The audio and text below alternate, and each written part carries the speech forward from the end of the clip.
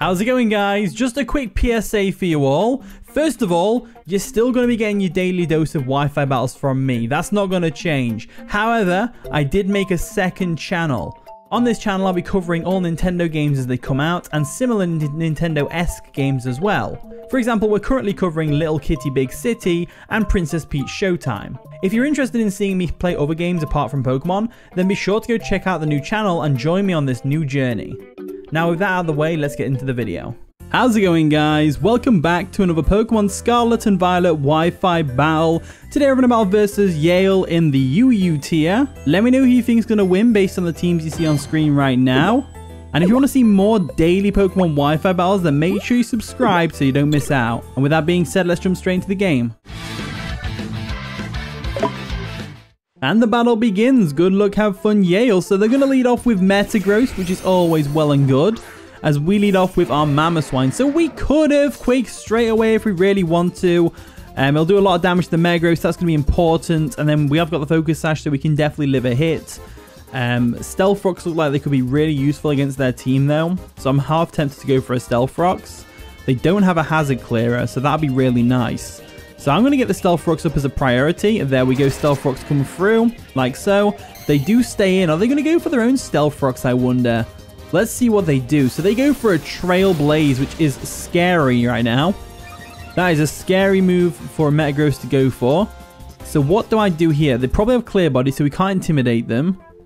I guess our best bet's probably going to be Pyro. No, Pyro's take the Steel move maybe, but I think the best bet's Slowking, but I can't really...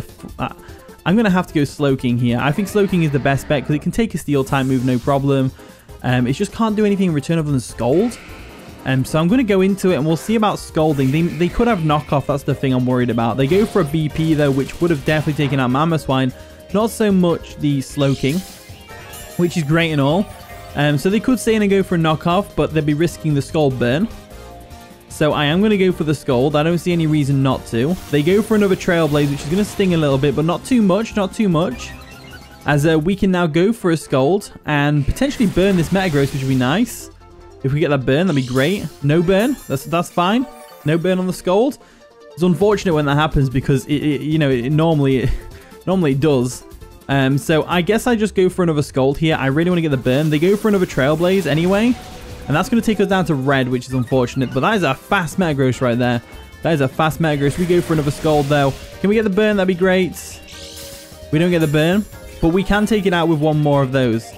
The problem we've got is we can't take another Trailblaze. So what do we do here? If we assume we go... If we assume... Right, okay. Right. I definitely go Mamoswine and sack that thing off. I definitely sack off Mamoswine right here.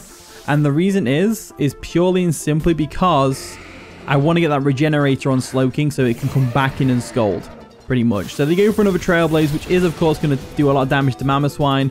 Mamoswine could go for an Ice Shard here, but it's unlikely they're going to go for a Bullet Punch. So I'm just going to go for an Ice Shard anyway, just in case. We do get the Ice Shard chip, which is nice.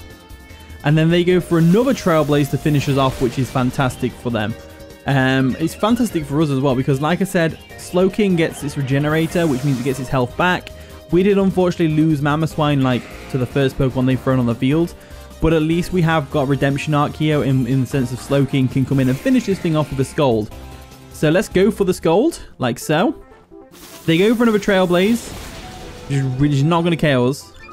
Does boost their speed again, but Scald should definitely finish this thing off right now. So there we go. So Regenerator came in clutch there against the Metagross. A very frightening Metagross. Let's mark it off on my little team thing that I've got here. There we go. In comes the Galvantula. This thing is a threat to my Slowking, that's for sure. But the Stealth Rocks are going to sting a little bit, breaking a potential Sash, which is great. We've got a couple of options. We could go into our Hitmontop, but we've got two Dark types and we've got a Fire type.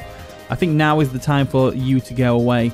So what I'm going to do here is, because they have like a pretty frail team, I'm going to try and go for a Future Sight, expecting them to go for Sticky Webs. They do go for a Sticky Web, which is great and all. We get that nice and powerful Future Sight off, which is great. Which is, of course, going to do no damage yet. But it will do some damage to something later on. So what I'm going to do now is, there is going to be an attempt here. I don't think Galvantula... There's a good chance Galvantula's not strong enough to take us out from there. I could Terra Fairy, but I'm not going to do that. I think I go for a chilly reception here just to see if I can. So they go for a thunder. They hit the thunder because they've probably got compound eyes. And that's going to take out Slowking. So Slowking did do good. It took out the Metagross. Got the Future Sight up, which is always nice. The only problem we've got now is, what do we do here? So I'm leaning towards the Hitmontop Rapid Spins play. So I am going to do that because I want to get rid of these sticky webs. They really hinder our team, especially with our Tyranitar being a Dragon Dancer and everything. So I'm going to go for a Rapid Spin here. I don't see any reason not to, unless they Terra. They don't. They go for a Thunder there, which is going to do half. Might paralyze us. It doesn't know, which is great. Rapid Spin's going to come through. And we get rid of those sticky webs at the same time, which is great. Now, we're probably... No, yeah. Future Sight takes out Galvantula. There we go. So that's literally what I was about to say. Now, the Galvantula goes down to the Future Sight, which is great. So no sticky webs, which is amazing. Amazing, amazing, amazing, amazing. We timed that perfectly. But now they can go to Staraptor or Manaphy. Manaphy's an awesome one as well. Because this thing's probably Take Heart, which is basically Manaphy's signature Calm Mind. I have a couple of options here. Terra Blast, Grass, Pyro. But we go for Hyper Voice first. Or I can smack this thing in the face with a CC. I'm going to smack it in the face with a CC because I feel like it's going to help Take Hearts. And I am fully offensive on the Hitmontop. So they go for a Tail Glow. That's even more terrifying. That is even more terrifying. However, we do outspeed it with a Pyro. So as long as we can get some solid damage off here, which we can, there we go. Then we're actually alright. We're alright position-wise. So that's great and all. Now what do? They have to attack, right? So we go for a Sucker Punch for sure.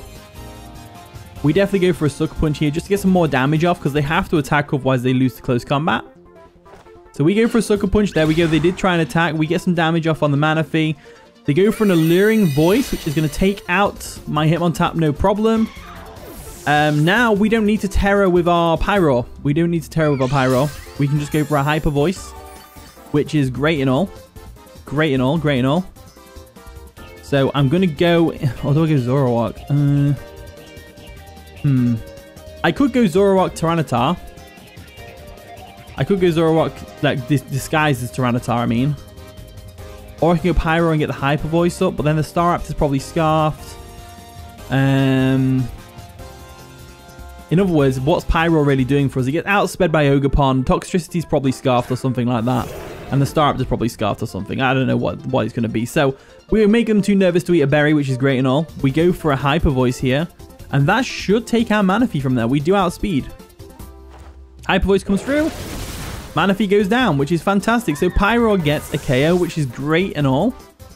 Absolutely fantastic, I will say. We get that Throat Spray, which is amazing. So now is the real question. What do we do? So they go into Staraptor, which is fine. It's nice and shiny. Gotta love it. Gotta love it. They get some Stealth Rock chip, which is fantastic. We basically... we let Pyro go down here because it's not doing anything else for us. So I'm going to go... I'm going to try a Fire Blast. Why not? They are brave. They are Choice Scarf, which is good to know. Brave Bird comes through and that takes us out. So it's good to know the Choice Scarfed. Like I said, the only reason they bring it in is if it was Choice Scarfed. Right? So now we do go into the real Tyranitar. Knowing that we outspeed. Not outspeed. Knowing that they have to switch out.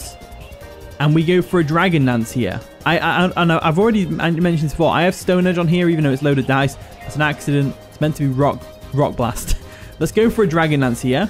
They do withdraw the Staraptor, and they're probably thinking, hey, I'm going to bring this thing in later. Close combat it. But they go into Ogerpon, which is fine. Get some Stealth Rock chip on that thing. Are they going to Terra that? That's the real question. So Dragon Dance comes through, which is great.